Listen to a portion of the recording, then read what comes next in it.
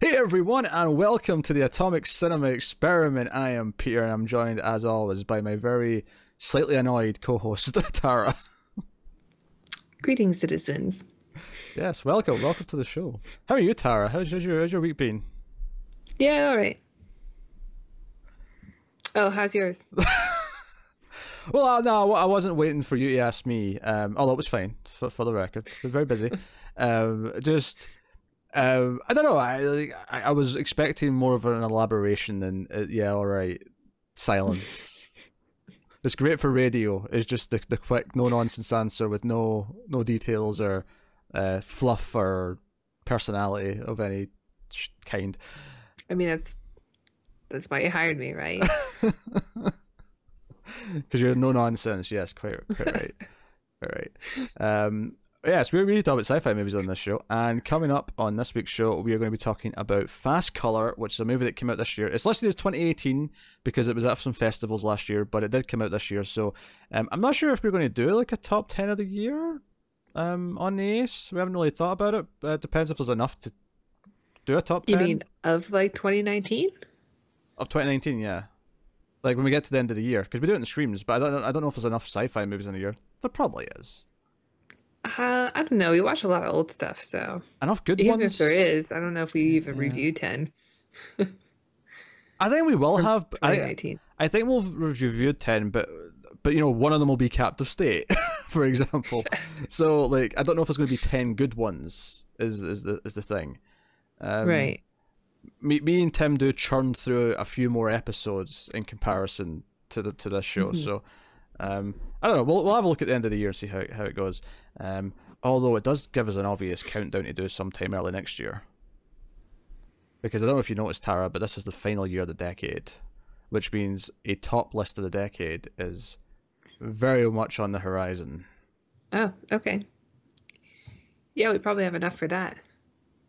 Hmm. There's been some really good sci-fi this decade. There has been some really good sci-fi. There was really good sci-fi that last decade as well. I remember like 2009, the last year of last decade, like hit us with like Moon and District 9, and um, Yeah, that's true. so For this decade, we have like Arrival Mad Max Fury and Road, Ex Machina. Ex Machina, there you go. I really liked Annihilation. No, it wasn't for everybody, but I really liked it. I liked it as well.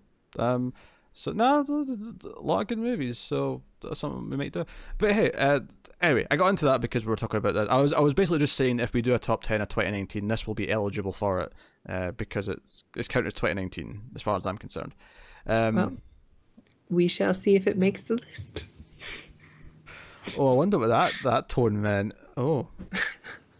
I don't want to make too many predictions because I've been wrong before. If I had mentioning Captive State, not Captive State, sorry, Captive State, we were on the same page in Captive State. It was Alita. Alita was the one that I Yeah, that was a fun movie. grossly mispredicted. I liked it. I could watch Uh, 2 or 3 more of those. Don't think I will because I don't think it made any money. So yeah, I mean, if they make a second one, I'll review it. But I mean, I'm not jumping at the bit or we chomping at got. the I mean, it ended on a cliffhanger. bit. We didn't even get to see what Elysium looked like. I can live with that. What about the big reveal at the end on who the true villain is?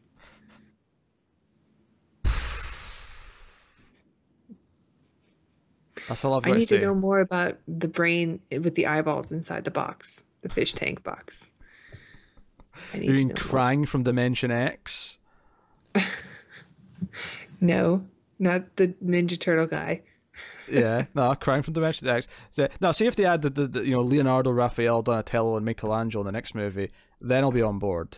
Then I'll be like, yeah, okay, there's a Turtles movie, and Alita can guest star, sure. Yeah, those have been real good, right?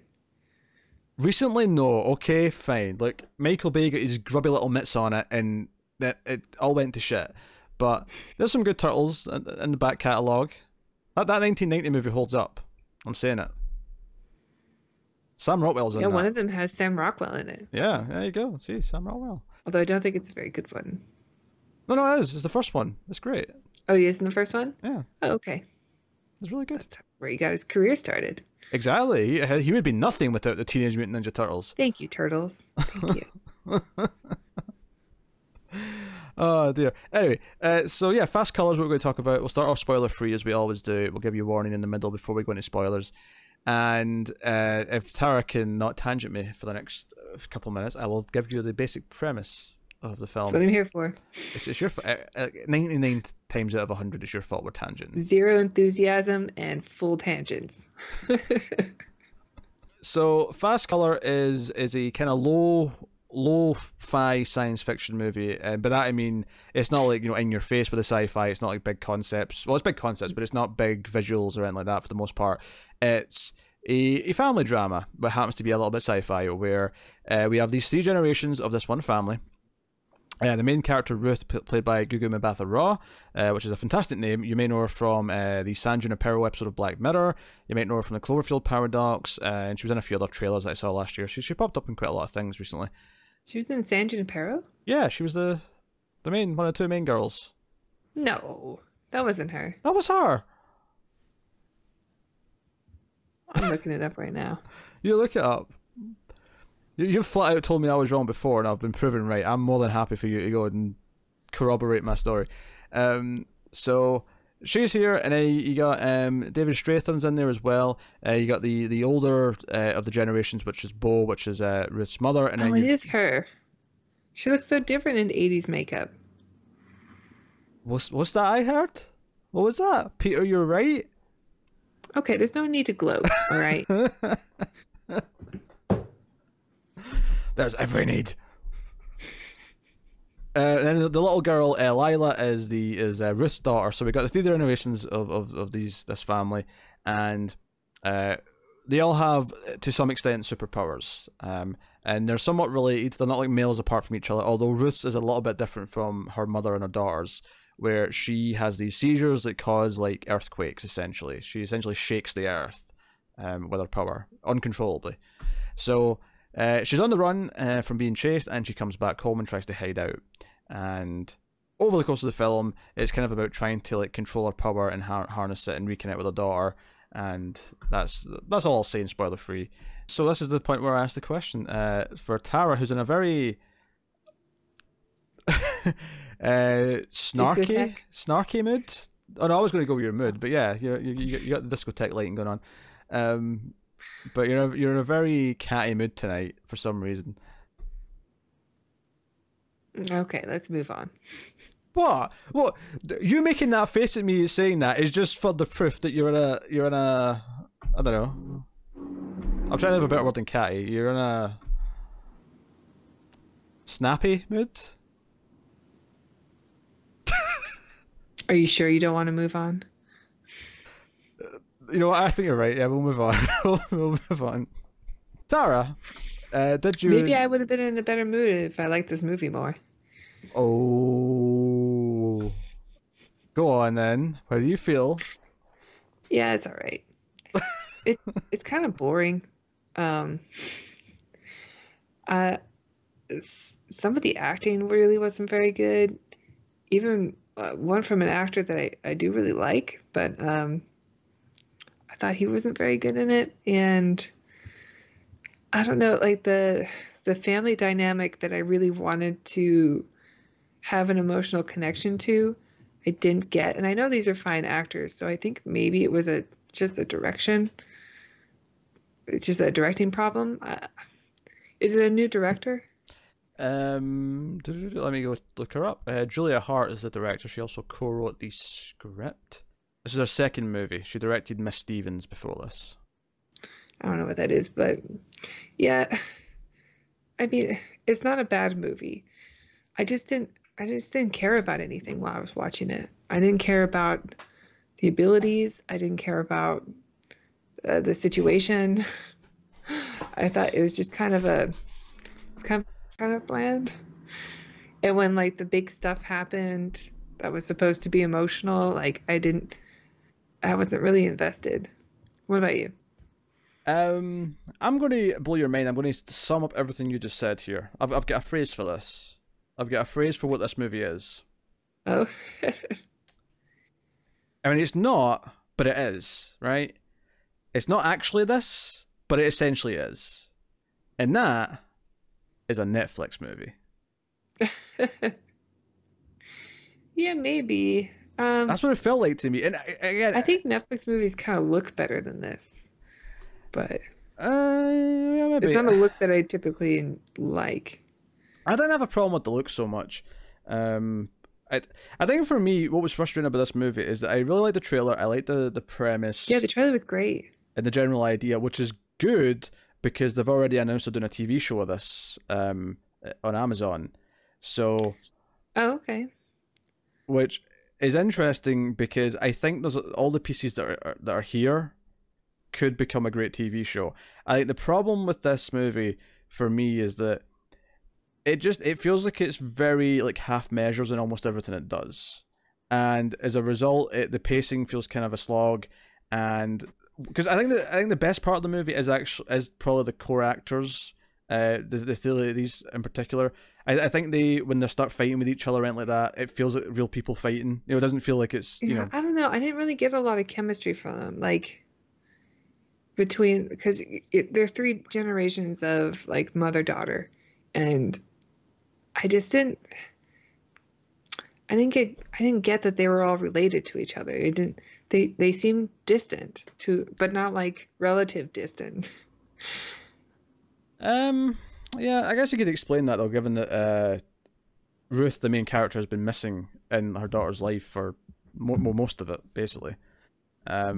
They don't really know each other, so I suppose you could explain that away. I like because there's so many things in this movie though. When I talk about the elements all feeling like they're not quite what I want, but they're kind of close, which is really Mhm. frustrating because I think like the visuals that I saw in the trailer, like I really liked, but then it felt like the movie didn't really deliver much more of them. You know, the bright colors and the more fantastical stuff.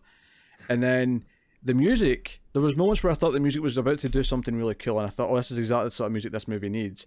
And then it just never quite did what it felt like it Yeah, should. I noticed. I don't normally notice like music, but I definitely noticed it in this. Like in the very beginning, she's like escaping from something, and it has a soundtrack over top of a car alarm. And I thought that's kind of interesting because they don't really line up, the car alarm and the or and the music, but but they're like equal volume, so it seems like they should kind of line up better.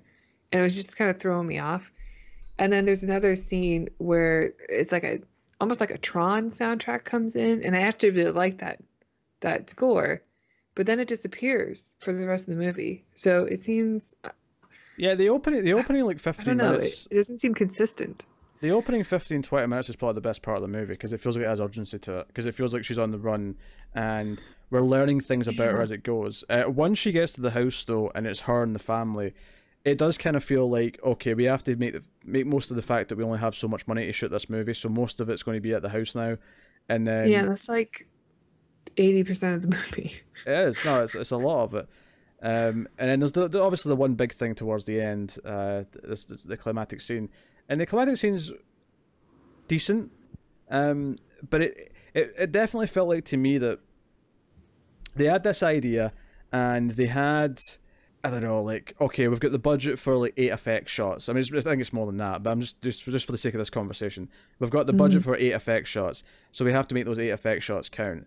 But I don't actually think it's enough, or like honestly, with the amount of effects money they had, given what's on the screen, I would have saved all of it for the ending. I would have just hinted at things for the whole movie and not shown a damn thing, and then have it go nuts at the end. Because Yeah, when you do get to see like the special effects, they look cool, I think. hmm, Um, but it wasn't enough to really keep me very interested.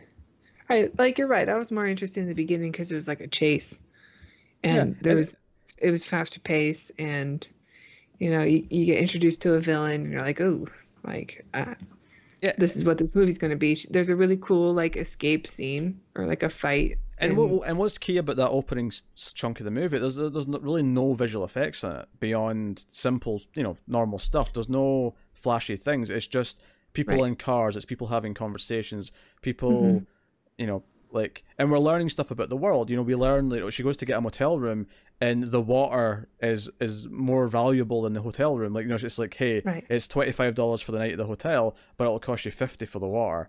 And it's like, oh, Hmm. okay, because we learn at the start of the movie that this is a world, this is part of the science fiction of it. This Earth in this movie it stopped raining, and water's like this highly valued commodity now, where everyone has to go buy jugs of it, and it costs a fortune, and that's what most people spend their money on now.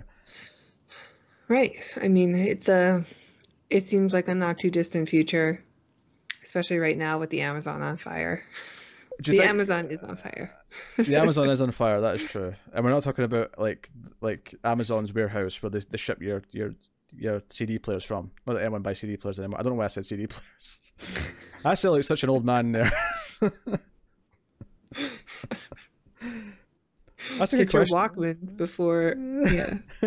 Can you actually order a CD player off Amazon right now? Do they still sell like a CD player? Oh, they sell everything, so I'm sure. Yeah, I bet there's probably still like hi-fi systems that still technically have CD players in them, just because it's like it has tape players in them still, just for the sake of having everything playable. I mean, they still sell CDs at stores. That's true. That's true. I'm almost so instead of being old, I'm actually too. I'm second guessing myself, and I'm actually too hip and young because I've not touched a CD in like decades. Yeah, you're right. You're just trying to compensate. I get it. How dare you? How dare you? The first 15, 20 minutes, I thought I was going to like it. Are you playing with your cat? Yeah, I'll stop. I'm listening. It's just really distracting. You're looking down the whole time. As if something's more interesting than me. I'm sorry. You have my full attention.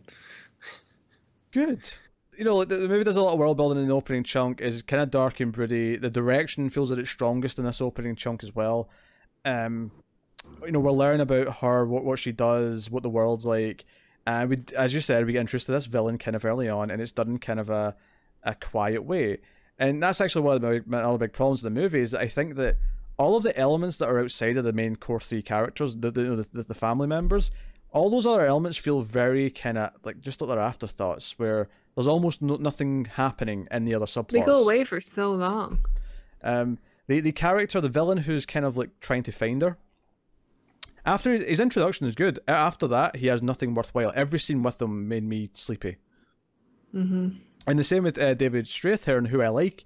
Typically, I think his subplot where he's the sheriff going through the town and looking, because there's an incident early on that's sort of like, okay, this is a crime scene, and so try to solve the crime, it's kind of leading them towards her as well. And as he's going around just asking people questions, and it's people who have already seen her interact with, all of those scenes all play the exact same way. Every single one's him walking into the room, whether it's the bar, the gas station, wherever, and he says, did you see someone? And they'll say, yeah. Oh, I'd like to ask you some questions. Cut to a different scene. And they all play the exact same way. So by the time it happened the second or third time, I just kind of went, okay, I saw this scene twice already. You're doing the exact same thing. Yeah, I kind of would compare those scenes while I was watching this to No Country for Old Men, because they had similar interrogation scenes like that with the cop coming in and checking things out, and those scenes are so engaging and so interesting, even though they also kind of have those repeated patterns. And I think it's just because of just direction. Like the Coen brothers are masters. And I think it's two things. I think it's direction and I think it's dialogue. I think the dialogue in of itself is just more interesting. Because it would be, these scenes would be fine if the conversation kept going and we got to hear what the actual conversation was, but we don't. It's this tease multiple times just to let us know that he's talking to them. All we really need to see this is, while it's montaging, just show us in those locations. We don't actually have to hear dialogue from him at all in those scenes, because we get no information from him anyway. We get no information from those scenes other than the fact that he's talking to these people. So all we need to do is occasionally see him there, if that. And honestly, even then, he could just say that he talked to these people later on. It wouldn't matter. It's not that much of a... And I get the whole point is that we're meant to suspect that he's getting closer and closer, and we should be worried about this. Even though there's some other elements to it that kind of make that irrelevant. But it never really feels that way. These scenes just felt kind of tedious to me. Yeah, I agree. The first 15 minutes was promising a movie that I think I could really get into. And although it did kind of come off as, like you said, a little Netflixy, but then it just kind of grinds to a halt and just doesn't move. Do you know what it is? It's like Looper, except Looper at least got halfway through the movie before it grind to a halt and became unbearable I don't slow. remember. I remember liking that movie. I know you've mentioned that you don't like it, but it has been a while since I've seen it. I saw it in theaters once. Uh, Well, we'll watch it.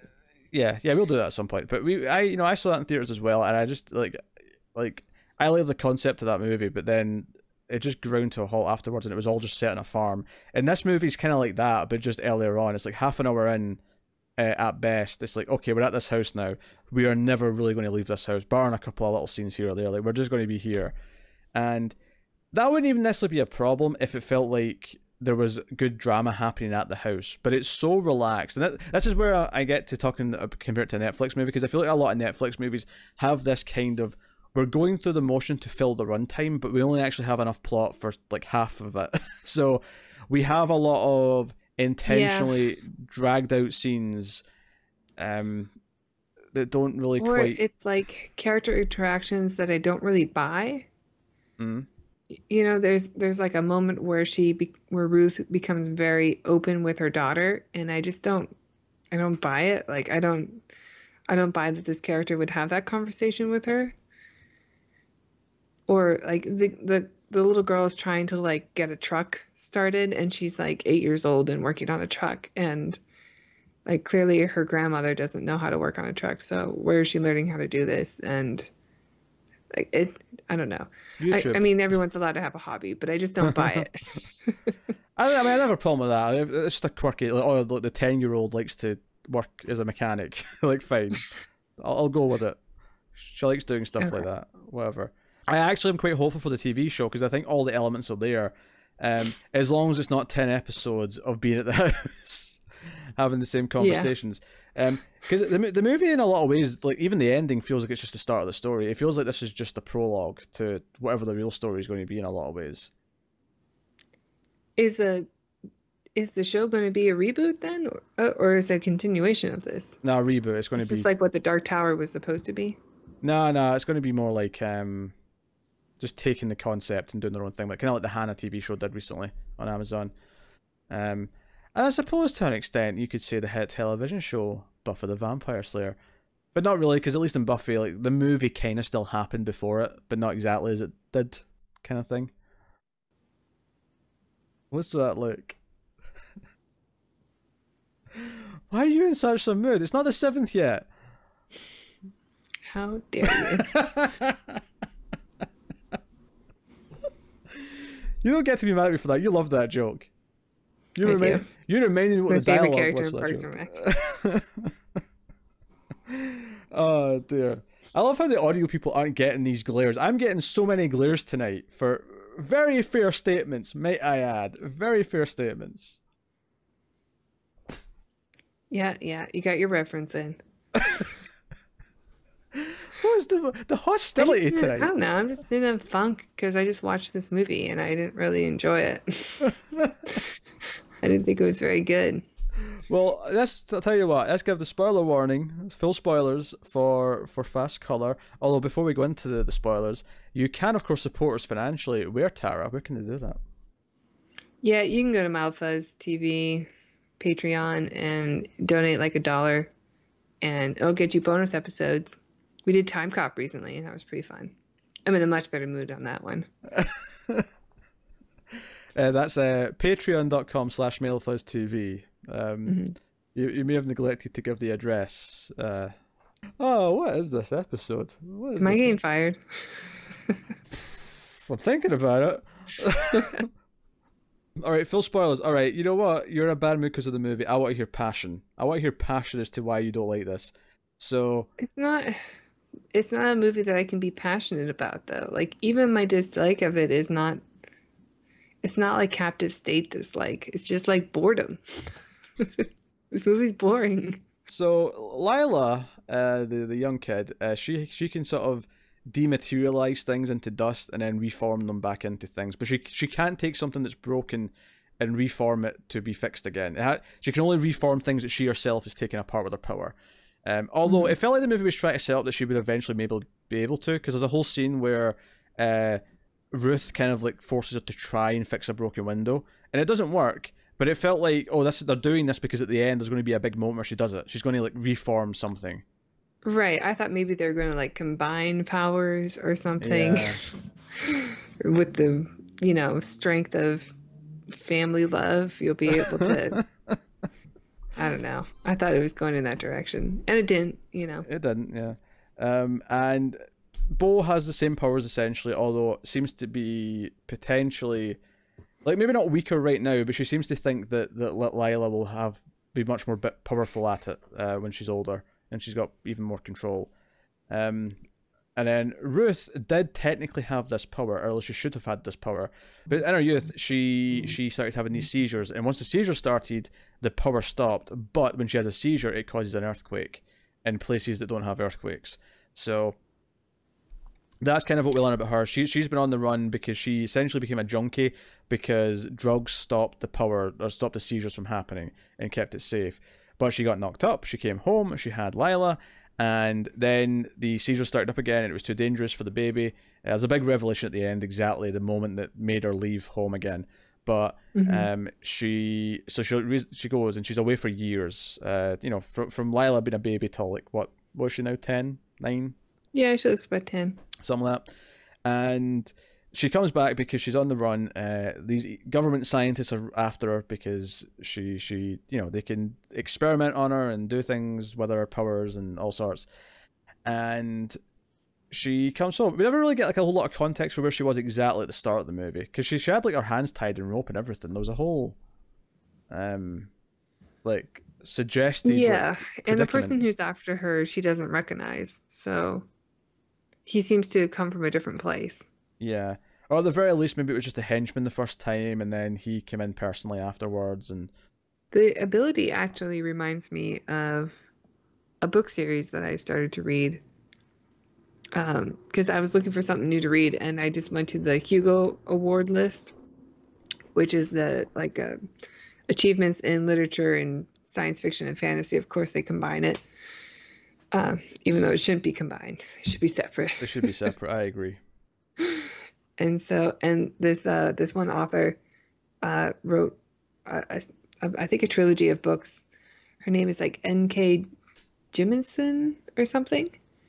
And the first one's called The Fifth Season. I got through about a third of it, but it is more fantasy, so I didn't stick with it. There was a But movie of it that, was like, right? Chloe hmm? Grace Moretz was in a movie of that. The fifth. Oh, that was the fifth Fifth wave. season? I think it was called. That was the fifth wave. Maybe it's not the same thing. Okay, I think that is a alien movie, so we might have to watch it. Not looking Uh, forward to that day. uh, Um, uh, yeah, this was like fifth season, and then the sequel was called The Obelisk Gate, and I don't know what the third one was called, but it's about like people who have an ability to create earthquakes, and interestingly enough, it's all the main characters are like women of color who have the ability, and same, the author is also a woman of color, and all these characters are as well in the film. So it made me have that connection. I can't help but think that there wasn't some influence there. Maybe it's maybe. just coincidental, but like that was the kind of the neat thing about the book series, even though I don't really like fantasy that much, is that they had this unique ability to like to change things of Earth. They use like their elemental powers were like creating earthquakes, and but it would draw energy like heat from people around them, which would like kill them. So it's kind of cool. If you're trying not to get fired, reminding me that you don't like fantasy but you like sci-fi. It's a good start. As a as Yeah, a as a point in the got me the job in the first place. yeah, that's a point in the I may not fire her column. Uh, yeah, I mean, we have to talk about that. Actually, we have to talk about the fact that we're dealing with three women here, and we're dealing with women of color specifically because I feel like thematically there are some things going on here. I don't Hmm. think the movie does a great job of actually trying to say what it's trying to say because I don't think it's super clear. Hmm. And because I thought it would be like I went into this movie thinking it's going to have a nice little message, it's going to be uplifting, and by the end of the film, I felt very kind of confused by what it was actually doing. I wasn't entirely sure, and Yeah. because I thought, oh, by the end, it's like, okay, so you've got because the scientist chasing her, and I think even all of his henchmen are all white, right? So I think you've got some Hmm. potential analysis there to talk about with the idea that black women have, in theory, the power to help the world, right? Because this world is, Hmm. especially in this movie, is literally broken and not functioning the way it's supposed to. And the idea that black women might actually have the key, but ultimately they've been ignored and Forced into hiding. forced into hiding and to an extent abused, and because of that, they're not helping at all. They're hiding because they're too scared. And the Yeah, they ending, literally have a connection to the earth. Like yeah, someone gets upset and they cause a seizure that causes an earthquake. Like, yeah. yeah. And at the end of the movie, when Bo like gives herself in, says, "No, let them go. You can work with me. I'll work with the scientists and do things." That like because to me, them not having this like violent like ending or having this ending where they beat the bad guys and they're just all dead or whatever. To me, it says no. The point of this movie, to some extent, is about learn to like cooperate. To copyright, trademark. To copyright and trademark your superpowers so no one can abuse them.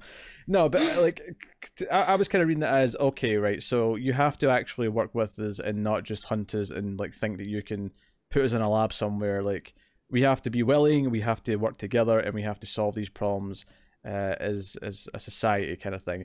And then again, that also, so I think it's very specific that we're dealing Guess with three maybe black you can women. make the connection to Henrietta Lacks, which is was a black woman who's she has some kind of like super blood, which has been cloned and used in research, in scientific research, for the last like 50 years or something, maybe even more, and extensive research for like uh, for cancer and such.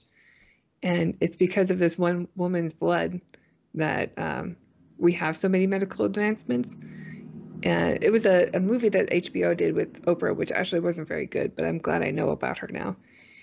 And and she was a black woman who's was basically used for her blood, and I think died in a not anything to do with the science experiments, but like ended up dying and leaving a family.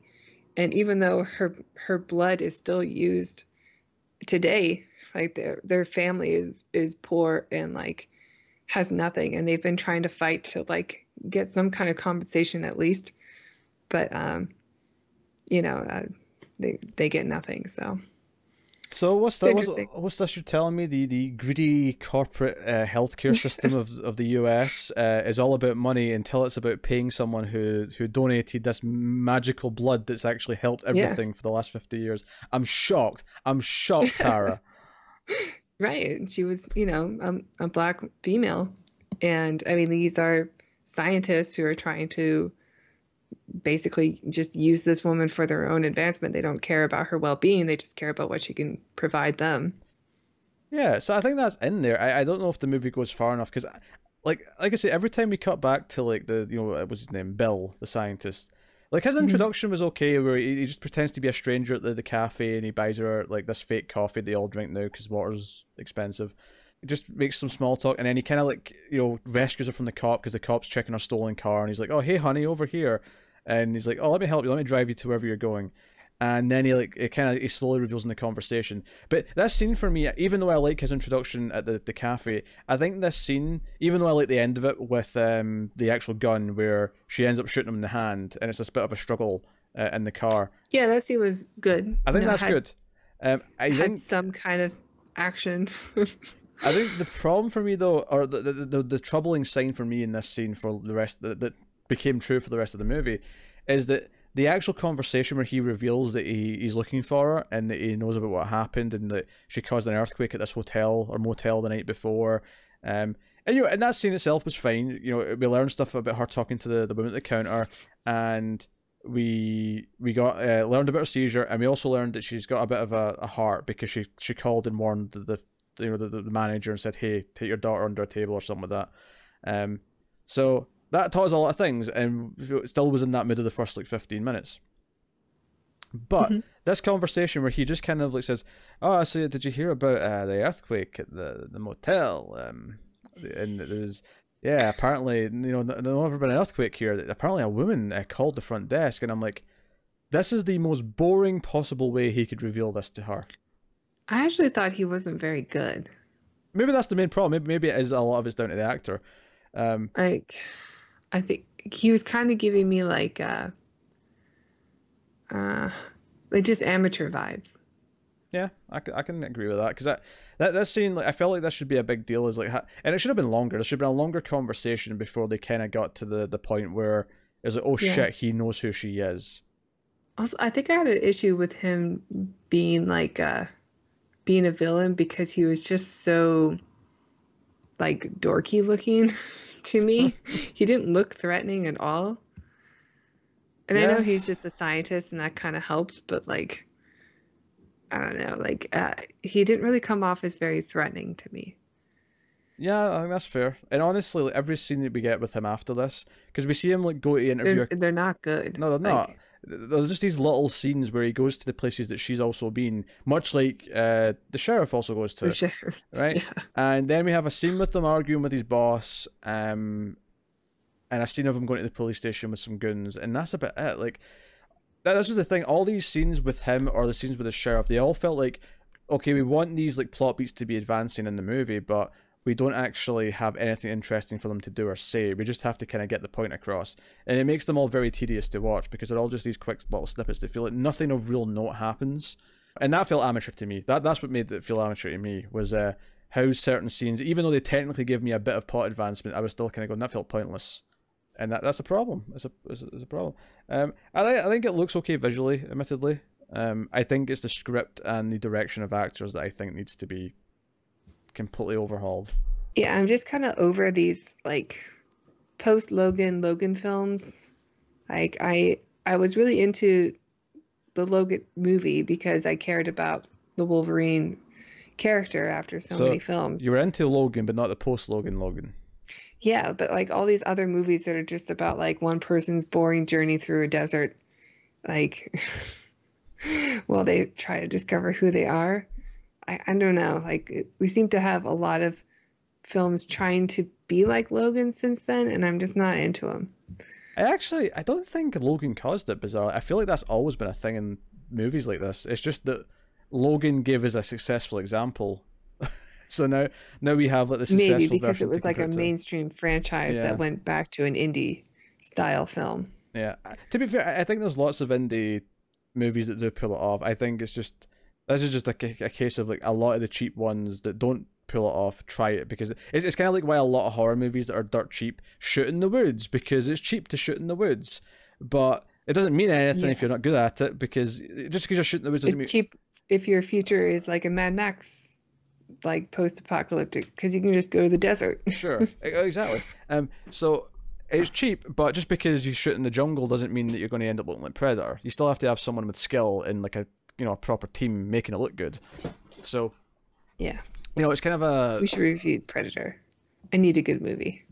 we're gonna get to Predator. Don't you worry. Good. They're on the menu. They're on the menu. And we do have some passionate stuff coming up in a couple of weeks' time. I'm not going to say good, but passionate. More Terminator. Oh yeah, we got more Terminator coming, baby. Once the movie gets going at the house, it's a lot of them talking to each It's not other. the phrasing I would have used. Okay, gets going is maybe not the. I just mean in the sense that it's the main chunk because once she gets there, that's kind of the bulk of the movie. So Mhm. we have like the daughter being introduced to her, and we have the daughter showing off her powers with the bowl, and Ruth tries to like use her power on the bowl, but ends up smashing the window upstairs instead, and just all these things. Obviously, one of the few moments that gets kind of interesting is when she's trying really hard to like meditate and focus, and we can actually see the cloud behind her like change shape, like it's starting to come to life almost. And I'm like, okay, that's actually quite a cool visual. I'm on board with that. I agree. There should be more of that. And it happens like one more time, kind of. Or well, two, technically. Pretty close together, though.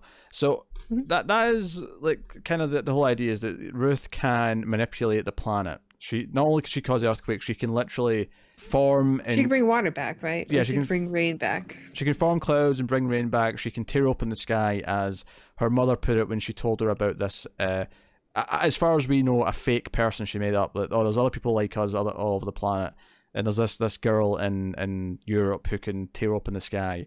But when Ruth's telling this to Lila, she's like, no, that was fake. You know, your grandmother made that up to try and make me feel better. But of course, the big twist at the end is that, well, I say big twist. You know, at the end, she gets a note from Bo, her mother, saying, "No, that person is real. There's people like us all over. Go find them and start, you know, change the world. You know, it's not just us." Which again goes back into what we're talking about with the message of like them, you know, rising and changing the world and actually not being ignored anymore. It's there, as Tara rolls her eyes just slightly. Yeah, I mean, I think the abilities that they have are pretty cool. Like, I like the idea that, you know, she can form a cloud. It was kind of a cool effect when it dissipated and all the moisture just went back into the ground because she's, you know, forming a cloud out of presumably the moisture in the earth. And it was a cool effect, and I'm just yeah, I'm not into it. I'm not into this movie at all. Yeah, I well, don't care about any sequels or TV shows that are coming out for it. I hope it's good for fans. well, I'm intrigued by the TV show because the TV show won't be the same as the movie. It'll be taking the concept of the movie and doing its own thing. Yeah, it's gonna So, go like the Unbreakable route or something, you know. There's more.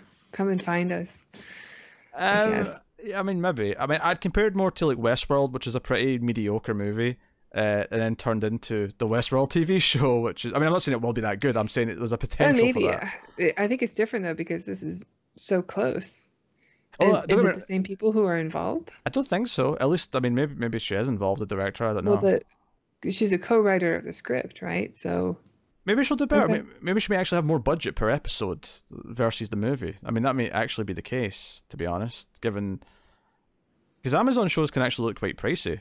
Some of them, they're pumping money into their Yeah, I'm content right looking now. forward to the Lord of the Rings one. Well, The one fantasy that I do love. a little bit. I, I mean, no, because I wouldn't just say I'm not into it. I think I actually am into it annoyingly, but I'm just not into the movie because the movie just keeps doing things to make it less interesting. It keeps sucking the life out of its own story by having them just kind of stand around and do nothing. And I feel like I hate using phrases like that. I really do, because I feel like idiots who don't know how to talk about movies say that about lots of good movies because they don't understand the difference between an engaging conversation. You know, there's people who will watch like a Tarantino movie and say nothing happened for 30 minutes because it was just people talking. But the talking in of itself I mean, can be very that's what entertaining. you go to a Tarantino movie for, is for the dialogue. Yeah, but like that's why I hate using that statement, but that's how it feels. Like, I'm not saying what's literally happening, because honestly, them being at a house for the entire movie could be fine if the writing was there to actually make it engaging between the characters. But the problem is that it just feels like they're standing around doing very little of anything, because that's the feeling you get from the Yeah, movie. and the point of the film is not really that clear. No, I don't think so either. I like, because it wants the big moment. It wants the big moment when she's going to run away again, when she knows the bad guys are coming for her, and she goes out and she's driving out into the desert, and the car breaks down, and she's going to get the gas, but she ends up collapsing because she's starting to have a seizure in the desert, and this is where she realizes she fights the memory. We get to see the memory, which is that the first seizure she had when Lila was a baby almost killed Lila because it burst the pipe and she almost drowned in the room, and she sort of lets go of that memory and like stands up, and she realizes she made it rain a little bit, and she can see the colors, because that's one of the things we've not mentioned yet, and kind of where the title of the movie comes from, is that when they use their powers, they can see this after image of colors in the world. And yeah, it looked okay.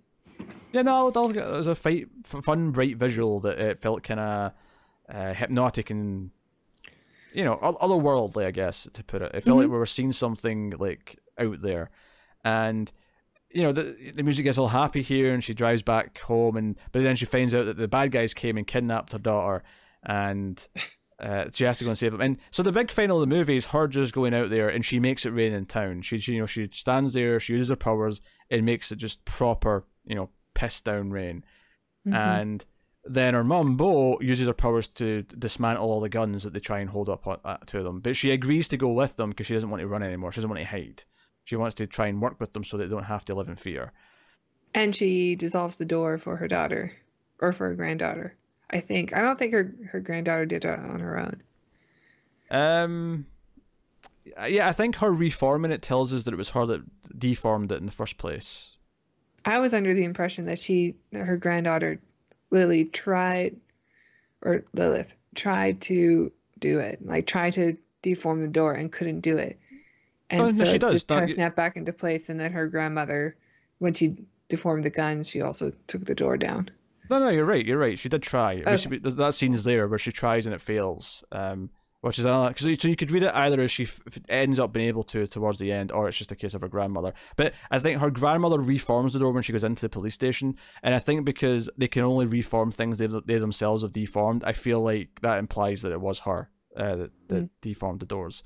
The movie is very underwhelming. It's very lackluster, and it's a shame because the concepts it's working with are actually kind of great. And I love a good indie sci-fi. I love a good indie story where you get this great character journey, and it feels intimate, and it feels like it's something you don't get in regular mainstream movies. Unfortunately, this reminds me of Netflix movies where it feels more like it's plodding because it doesn't actually know how to write a script, or the writers don't know how to like pace a script properly and write dialogue that's engaging between the characters. And it feels like there's not enough really happening or going on in their journey. Because it's one of those movies where I realised I was like 20 minutes from the end. I was like, really? I've only got 20 minutes left? How? Not enough's happened. Like, we're not done enough to set up a proper ending that's going to hit me hard. And yeah. I had to pause at like the halfway point to walk my dog. And, well, I went to pause it, and I couldn't believe how much time I still had left on it. I was like, oh, God. This is so boring. Yeah, not great. Not the worst thing we've watched, but like, I don't know, I'm getting from this conversation, it's one of the hardest ones we've had to talk about because there's less to say about it. Well, there's just not anything that happens, and the stuff that does happen doesn't really feel important. It wants to feel important. That ending's supposed to feel important. You can tell by the way it's shot and the way that they make it this big climactic thing, but ultimately they've just not earned it throughout the film. Yeah. They've not earned this moment with these characters. Yeah, but I think this movie got pretty good reviews, didn't it? It got decent reviews, yeah. Because if we're comparing it to like Netflix movies, I'd say it's probably better than I Am Mother, since that's the one that we reviewed a while ago. But not by much. Yeah, maybe they're about on par for me. At least visually, I thought I Am Mother was decent, but I don't remember what I rated it to. So when I rate this movie, I hope I don't rate it like. Yeah, I've got a rating in mind for than this. I Am Mother. Yeah, I've got a rating in mind for this. It's a frustrating film because I want to like it, and I want to be into what it sets up, and it starts off promising enough, and I guess you summed up at the start. It was kind of boring and not that engaging. But we strive to go beyond just it's kind of boring on this show. Yeah, we went into depth about how boring it was. So. I think we've justified it. Okay. So, Tara, what would you rate this movie then? Yeah, I want to sum up my thoughts overall before I do the rating like I do for all of them. But I think I'll just be repeating everything the one thing that I've said throughout this whole thing, which was that it was boring and I didn't care. So I'm going to give it a 4. Okay. Pretty low. Like the consequences seem like nothing for every action in this film. At least as far as the story goes, it's just bland. It's just, I don't know the reason I watched this journey.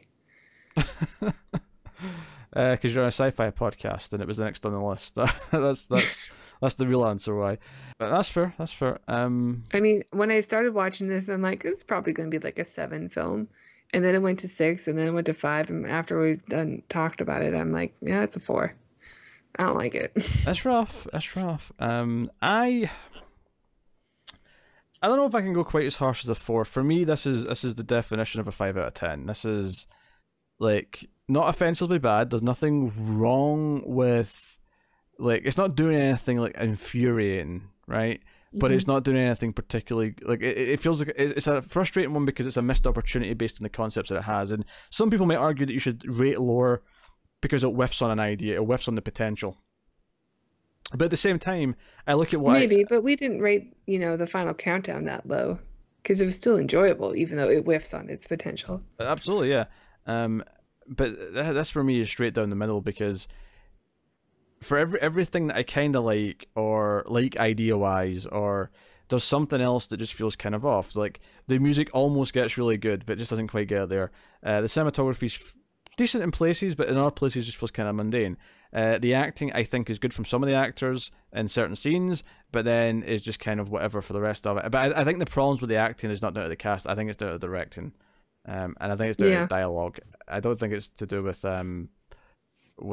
just raw performance, with Gugu. Yeah. I mean, well, she's one of the better actors in it as well, I think. Yeah, I think so too. Yeah, 5 out of 10 from me. That's what it is. So, not great, not terrible. Not great. Oh, that's 3.6. That's 3.6. I feel like you have to be rating things out of 5 for that number to make sense. Yeah. Because otherwise, it's because 3.6 out of 10 sounds terrible. That's something you don't want to watch. But yeah, that is a Fast Color. So we will actually have a bonus section on this episode. We will be talking about a Mystery Science Theater 3000 episode. We finally did it. We finally did it. And we'll try our best to not have as big a gap before the next one. Because the last one we did was on Mothra, I believe. And I've not been back and counted how many episodes that is, but it's something like 5 or 6. There's a few. So... Yes, before I got a new job, so sorry. It's been a rough settling in period, but we're back with Laser Quest. No. Oh, for next time. For next time, yeah, Laser Blast. Laser Blast, yeah, Laser Blast could be the next one. But the one we're doing on this episode is Hobgoblins, as promised, as advertised. Hobgoblins. Before we get to that, though, I will take this time to thank you for watching and listening, and also like and subscribe, all these other things. You can rate the podcast on your podcast app, 5 stars ideally. Although I don't really blame you if this episode didn't inspire the 5-star rating. If you want to just, wait until you get another good episode and then rate it as 5 stars, I'll understand. Hey, I brought my A game today. Oh, God. Oh, you've been delightful, Tara, I promise. Thanks. You've been delightfully cynical and sarcastic. It's been Look, I get it. We all have I'm sure we're not all going to be winners. I'm sure I can think of a few reviews I've done in the past where I know I was mopey as hell the entire time. They've happened.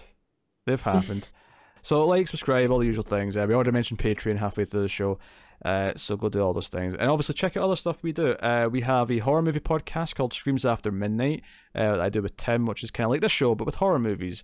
We do a little bit of horror movie news every week, and we talk about horror movie, and it's good fun. So you can do that. And that's one of the other things you get a bonus episode of at the $1 tier on Patreon. So we're checking out. Tara, you can plug something. Check out our Twilight Zone reviews. We're reviewing the classic episodes of The Twilight Zone. We also do some HBO stuff. Right now we're reviewing a show called Our Boys that's really great. I don't know if it's really for science fiction fans, but not a lot of people are watching it, so it is really good. We are both really into it, so spread the word. Yeah, it's good. More people should watch it.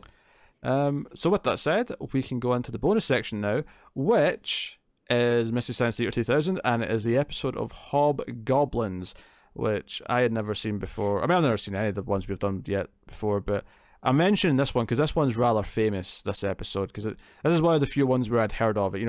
I'd heard of Space Mutiny, I'd heard of Man is the Hands of Fate. I think Hobgoblins was another one that came up a lot, and then one of the first times me and Tara ever spoke about Mystery Science Theater, she couldn't help but not talk about the rake fight, which comes up early on in this. Legendary.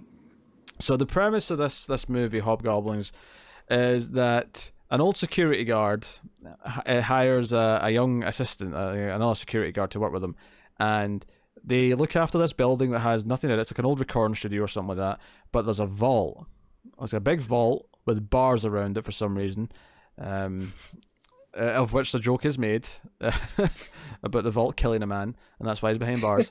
But in that vault, what he's actually protecting is these mysterious creatures, these gremlin knockoffs called hobgoblins, which can make you imagine things as well as just want to generally kill people and all sorts. And for some reason, they always get accompanied with this harsh green light. And I thought the guy had discovered kryptonite when he was walking in there the first time. So of course, the first security guard dies. He hires a new one, and then of course they get out because the hobgoblins escape, and they are so adorable. I don't know about adorable. I mean, that's a bit of a stretch. Little puppets and dolls that like drive golf carts around. Yes, there is a golf cart, which was one of my favorite jokes actually. Is there's a flashback to this old security guard when he was like in his 20s, when he first ran to the hobgoblins, and how he sort of came to like get this job of being the protector and making sure they don't get out. And where the golf cart always sits in the present day section of the film, there's like a proper car, and the joke is golf carts were much bigger back then. I also love that scene because when the hobgoblins first arrive in their little like pod, it opens up and it's just these like tiny little hobgoblins just staring up at him, like clearly just dolls. And I don't know why they're so cute, they're so adorable. Yeah, because the pod itself is just a toy as well. It's like a little basket with a lid on it. It's like so small and like pathetic looking. But yeah, so we get introduced to our cat because the new security guard has him and his group of friends are like the main characters. A pair of couples and then the sort of fifth wheel dude. We have him and his girlfriend. His girlfriend is annoyed that he's not. Kind of a prude.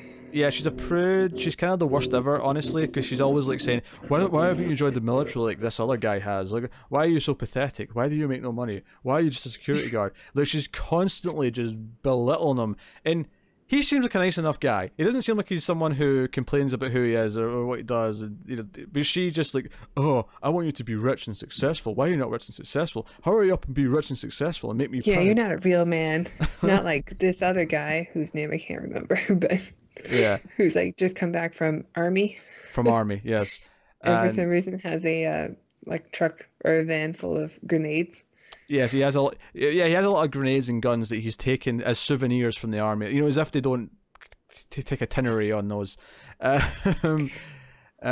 Which also leads to one of the scenes because him and his girlfriend, the army guy and his girlfriend, go into the van to have sex, and the scene just continues with everyone else having a conversation out in the lawn of this house. So and in the background, you just see the van like shaking rocking. Back and forth. Yes, it only lasts about 30 seconds though, because they get out and their clothes are already on. They're like, oh well, that was great sex. Back to it. Back to it. So, also around here we get the rake fight where, to prove his malice, the main security guard dude like goes into a rake fight with the soldier, and you told me this was edited down for the episode as well. Yeah, it's actually longer. Yeah, but it's yes, and rake fights can sound really dangerous, except it doesn't matter if there's anything on the end of the sticks because they just hit the sticks together. Yeah, this is like 3 solid minutes of two men just hitting sticks together. And when I say hitting sticks, we're talking about the middle of the sticks. It's like they're making an X with the sticks. Two-handed. Yeah, and then just the middle, back and forth like this. Yeah. And it just so long. And it goes on for a long ass time. It's much longer on the sex scene that we just had in the van. Much longer. He's got way more stamina for this apparently. This is supposed to teach him how to fight like a man. Pick up a rake. Pick up a rake, yeah, and go to town. So, which is one of my favorite jokes, because right after that scene, he gets defeated by the soldier clearly, and his girlfriend's so disappointed and basically yells at him. He stands up and goes, "Okay, grab a rake, let's go." That was Tom. I think Crow says that. Yeah, no, like she is awful, but it does lead to a lot of humor. So I can't fault it. I say humor. I mean humor from the guys, from the Mystery Science Theater guys, not the movie itself. Not the movie, no. The movie itself has no sense of humor. I mean, it tries to be funny multiple times and fails spectacularly. So here's the weird thing: is you think the movie is going to be fun, right? Like just on its own, you think it may be fun because once the hobgoblins get like, they're going on this tirade. Every time it cuts to like the van and their heads are all sticking up in the window of the van, always really good. Always really funny. The problem is though, is that for some reason after a couple of attacks by the hobgoblins at this like little apartment they've got, is their plan is to go to a nightclub because the hobgoblins have used their powers to make the prudish girl want to go to the what I thought was a strip club because the name sounded like a strip club. It sounded Club like Scum. Yeah, Club Scum. It sounded like it was a strip club. It wasn't exactly. Although there's a joke here. But she does a bit of a striptease. She takes the gloves off. She takes gloves off and dances around in her like yoga like outfit. Yeah, she's in like a swimsuit. However, like a one piece and a tutu. Yeah, she's been a tutu like the whole time. I think. Yeah, you're right. And then the other girl who was with the army guy, there's like a weird running joke here where everyone at the club knows her, like she comes here all the time. Which okay, sure. Although I did laugh at the bouncer because at one point the waitress is trying to like get them to order drinks. And they're like, we don't want drinks. It's like, oh, we're not even 21. And she's like, hey, bouncer dude, get over here. These people aren't 20. His name was Road Rash. Oh, you're right. It was Road Rash. Hey, Road Rash, get over here. These kids aren't even 21. And you think he's going to come over and throw them out. And he pulls out like just a stack of like cards. And he's like, okay, who needs a fake ID? That It was clever. Do you know what? I'm going to give the movie. That was the movie on its own being a little bit funny. A little bit. I'll give them a little bit of credit. So yeah, this is where the movie kind of suffers though, because it spends so long in this nightclub, and then they just go back to the original place they came from and defeat them. There's like a talent show going on, also where there's a band who's got a hit song. I think the hit song is called "Kiss Kicker," but it's hard to hear them from what they're saying. So for a long time, you think it might be Pig Licker. I think the Mike and the bot settle on, I don't know. I don't remember. I remember Pig Licker. That's like the funniest one. Yeah, no, Pig Licker was good. Pig Licker was good. But I mean, the jokes are still funny from the Mystery Science Theater guys. I think the movie itself really like suffers from just staying at this bar for like 40 minutes, or it's not maybe not quite that long. Yeah, because the host of this talent show is like unwatchable. He's so bad. And eventually chaos breaks out when the hobgoblins are doing stuff, but ultimately they go back to the where they came from. And how is it they defeat them again? How is it they win? They're attracted to sound, I think, or bright lights. Bright lights, I think it was, yeah. And they win. They blow up the building. They blow up the building. That's right. And so basically, they got permission to blow up a building. They had a building that was going to get demolished anyway, and they're like, "Hey, can we blow this up?" I'm not convinced it's not just stock footage. It may just be stock footage. You could be right. The reason why I say that though, because remember the last one we did. Had well, it wasn't I don't know if it was the last one. Mitchell. Whenever we did Mitchell, like that had so many like car chases and stuff in it, and you feel like the entire movie was written around the fact that they knew they could do all this car stuff because it was like, okay, we'll just build a plot around. And they had a boat. And a boat, yeah. A helicopter. And I feel like this movie, it wouldn't surprise me if it was like, okay, what can we do? Oh, we happen to know someone who will let us blow up their floor in their building. So we're going. I think that if they really did have that, though, we would get more shots of them inside the wreckage. Okay, that's a fair point. You're right. Maybe stock footage. I don't remember the building looking different though, which is why. No, it's just like a beige building, office building. Which I guess is why I didn't necessarily think it was stock footage, but you may be right. I mean, it wouldn't shock me if this was stock footage because it's that type of movie. Like, yeah, they don't strike me as people with a budget for pyrotechnics. They barely get a budget for their main alien enemies. The hobgoblins. The hobgoblins, yes. Apparently, Hobgoblins 2 is not as anywhere near as funny to watch. Oh, there's a sequel? There's a sequel, yeah. Which was made after this became popular on Mystery Science Theater. Oh, I didn't know that. The director was I like, know they made a sequel to Manos for the same reason. yeah. Yeah, so yeah, similar idea. Basically, it became famous because of Mystery Science Theater, got a cult following. It's like, oh, I'm going to do a sequel now now that there's people who'll watch it. Mm-hmm. We'll do Hobgoblins 2, Electric Boogaloo. Super fun. The jokes were good though. In this Yeah, one, there's some great like fantasy sequences where like the really super nerdy kid likes likes calling a phone sex line, except it's a very bizarre one because the woman on the line who answers and is doing the sexy voice also does the voice of the man.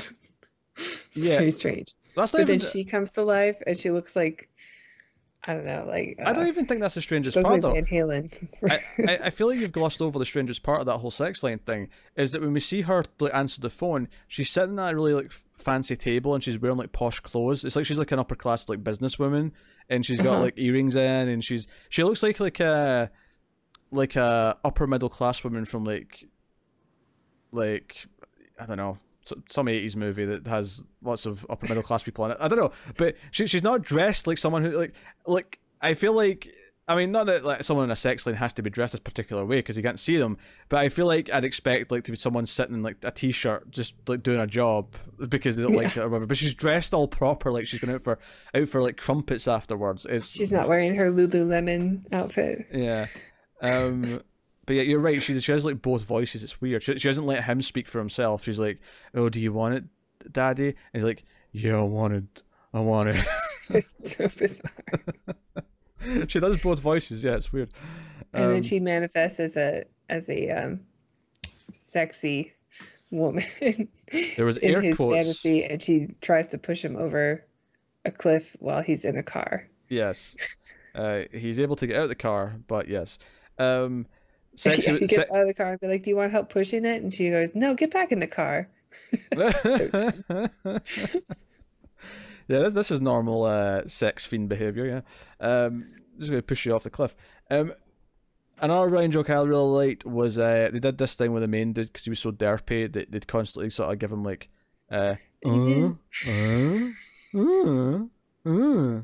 every time he'd stand there reacting to something, they'd just give him these extra sort of grunting sound effects, which was Yeah, mighty enjoyable. Mighty super enjoyable. derpy. Yeah. So that was good. No, it was Yep, a pretty good episode. solid. I like Solid this one. I think this one's season 9, so getting pretty late. Yeah. The end of the run. Yeah. Luckily, though, we're not going in order, so we literally still have probably over 100 episodes. So I mean, Oh yeah, well over. we got plenty to keep us occupied in Mystery Science Theater for a while. But no, it was a solid episode. I mean, it's funny because I've seen enough now that like when one's really good, it's You not have your ranking. it's not instantly in the top 3 anymore. Because I don't think it is. Because I still think Space Mutiny, Mitchell, and oh god, what was the one that I really liked? Oh, Time Chasers. Time Chase is pretty good. Time Chasers. Werewolf is still at my top. I And love Werewolf's up there, yeah, yeah. An American Werewolf in Traffic. It's so good. It's so rewatchable. Oh I think man. that helps. I think if the movie is more like you can follow it a little bit better, I think that makes a better episode. Because I think Mitchell is pretty good. It's pretty easy to follow. Same with Hobgoblins. It's easy to follow. It just like slows down. Yeah, whereas the There's one, like 4 scenes in Hobgoblins that take the entire movie. yeah, whereas the Overdraw at the Memory Bank, I really had to think about that title. That one was a bit more messy, and I didn't really follow the plot that well, so it was less interesting to sit through. Even though some of the jokes were funny. There's also a comedy, although Hobgoblins is kind of a comedy too. It Or at least thinks, it tries to be. yeah, it thinks it's a comedy. I mean, it's debatable if it actually pulls it off in any way, shape, or form. But yeah, all right, that's Mystery Science Theater 3000. That's We Hobgoblins. did Which brings an end more or less to the show. We do have to tell you what's coming next week. On the show, we have the Philadelphia Experiment as the main movie. Something a little bit different, something that neither of us have seen. Not a time travel film for a time travel season. So Yeah, it sounds good. I've never seen it or heard anyone talk about it before, so we'll see. But I don't even know what it is. I hope it's a gem. I hope it's a gem. We could use a Me win. too. We Uh, could use one. After Terminator 3 and Fast Color, I think we could use a win. I So, agree. and Salvation isn't going to give us it. Ironically, Terminator Salvation will prove to be anything but Salvation. So, Yeah, I am surprised that I'm probably going to rate it higher than Terminator 3. Like, it has to really be terrible for me to go lower. I know, I know. And don't worry if it doesn't. Genesis has got you covered. It's got you covered, baby. Yeah, that wasn't very good. So yeah, things to be excited about. Is there anything else to tell you about what's coming up soon that you should know about? Um, do check out my top 100 movies list, and actually, by the time this goes up, they'll be over the results show already, so it doesn't matter. Doesn't matter. Check out the top 100 movies as voted for by the Male Fuzz TV community. Myself and Tara. By the time this goes up, we'll probably have already done at least some of the results for that. So look forward to that. But yeah, that's fun. So go check out that. And look forward to other things. Check out the bonus episode, and if you're a patron, make sure you vote in this month's Patreon vote at the $5 tier. Between the 4 sci-fi movies.